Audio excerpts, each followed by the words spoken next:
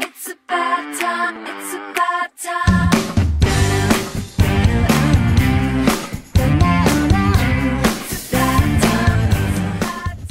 Well, hello and welcome to the vlog. Thank you so much for your wonderful questions. I have more of your amazing questions to get into in just a moment. But what's been happening this week? Well, last weekend I went and spoke at Tamsin Marie's amazing Love Writing Day of encouraging and inspiring writers. I was talking with Julie Cohen, who was the other speaker there, and we had a fantastic time. Great writers. So if I saw you on the Love Writing Day, hello, and thank you for watching my vlogs. I know that there's some new people tuning in this week who I spoke to at the weekend. So what else has been happening? Well, I have had today a sneak peek of the page proofs for A Parcel for Anna Brown, and I'm not going to tell you why I'm excited, but there is a very special reason why I'm excited, and you are going to love it. It's something that you've never seen in my books before, and I'm not going to say anything else, but I'm very, very excited about it. So sorry to be a tease, but that's what's happened today, so I'm very, very excited about that. So on to your questions. My first question today is from the lovely Wendy Kerridge, who's on Facebook. Hi Wendy. Wendy wants to know, would you ever consider a sequel to Take a Look at Me Now? Now, the sequel question is something that I get asked all the time. And I actually take it as a real compliment, because as a writer, if you've created a group of characters and a world that you've invited your readers into, and they want that world to carry on, which is kind of what you want with a sequel, then that is a really big compliment to me. That's worth more than, you know, prizes or Sunday Times bestseller status or all that kind of stuff that comes with being a writer that people sort of chase. I love the fact that people want a sequel. That said, I haven't read many sequels that I think have worked in the way that I want them to. So a lot of you will know that I'll Take New York is kind of an almost sequel to Fairy Tale. So there are questions that are answered in I'll Take New York that I've been asked over the years about people like Rosie and Ed. And also you got an insight into Harry from Welcome to My World, because she's at if you haven't read it, an important thing that happens in the book. I don't want to give that away if you haven't read I'll Take New York yet. So I never say never. I think if I can find an interesting story to tell, then yes, I think I would go back there. But anyway, hope that answers your question. Thank you very much for your question. My next question is from the very lovely Daniel Riding. Hi Daniel. We chat on Twitter quite a lot, and Daniel's just started vlogging as well. I'll put a link on the blog post that accompanies this vlog. As well, we talk about herbal tea and knitting, which I think is, you know, it's quite civilised for me, really. So anyway, Daniel wanted to know, why did I change publishers? Now this is a bit of a tricky one. It's kind of like why you change jobs. I think there's lots of reasons why. It wasn't that I wasn't happy with my previous publisher. I loved Avon to bits, and Avon is still doing amazing things with my books. So it was really a really difficult decision, but it kind of felt like the right decision for the next stage of my career. I've been with Avon for well, 6 years, but kind of it was 7 years, 6 books, and it sort of felt like a good time to sort of move on.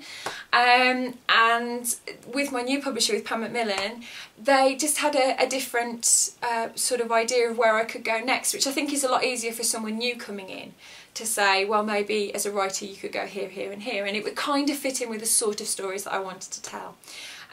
So that's why I changed publisher, and also I was very fortunate that I could change publisher. It's the first time that it ended up being a 3-way auction, so I kind of felt like I was on Homes Under the Hammer, only I was the house. So that all happened the week before Flo was born, so it was quite crazy. But it's interesting for me as a writer, because I started out, you know, writing was a hobby. I never thought anyone would want to read what I'd written. But suddenly it's become my career, and so it seemed really significant actually when I got to the end of my second 3-book deal with Avon. It was kind of actually, you know, this is the first, going forward from here is where I am a full-time writer, which I wasn't for the first 5 years of my writing career, and it means that I can kind of make a decision almost as a, you know, that this is my career now, it's not just my hobby. And it was actually lovely for me, because I thought, wow, you know, like how far I've come from thinking that no one would ever read my books to suddenly being in a position where other publishers want to publish me. So I hope that answers your question. It was a difficult decision, but I feel like it's the right one, and we'll see, because Parcel for Anna Brown comes out in September this year. I haven't got a date as yet. As soon as I've got a date, I'll let you know. The cover is almost there. I've seen a sneaky peek. It's amazing. I'm not saying anything else, but I'm very excited. So I hope that answers your question, Daniel. Thank you very much for your question, and I'll chat to you on Twitter soon.